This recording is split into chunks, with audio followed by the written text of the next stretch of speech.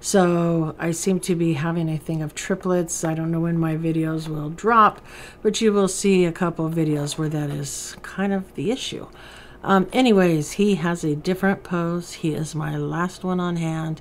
I'm not sure I'm going to buy any more, but we're going to open him up and see which one we got. Now, based on his pose, I think I would like Dreamtime Bear, which is the blue one right there.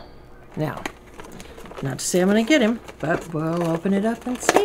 I've loved Care Bears forever. I just do. I have a lot of custom Care Bears by people in the community. I was thinking about possibly using these little ones to send out if someone wanted to customize them, since I had so many that are the same. Comes with this awesome little stand, which I love. And then here's our bear. So we're going to peel this off and reveal which bear we got. Now, I would like the blue one, but if that's not the one we get, that'll be fine. It doesn't look like the blue one. You see, I'm starting to peel him here. He looks more pinkish purple. I'm going to say it's Charm Bear. I'm going to assume this is Charm Bear. So let's go ahead and finish peeling him. Based on the stomach, we did get Charm Bear. They look kind of cool when you haven't ripped when you do it in pieces like this.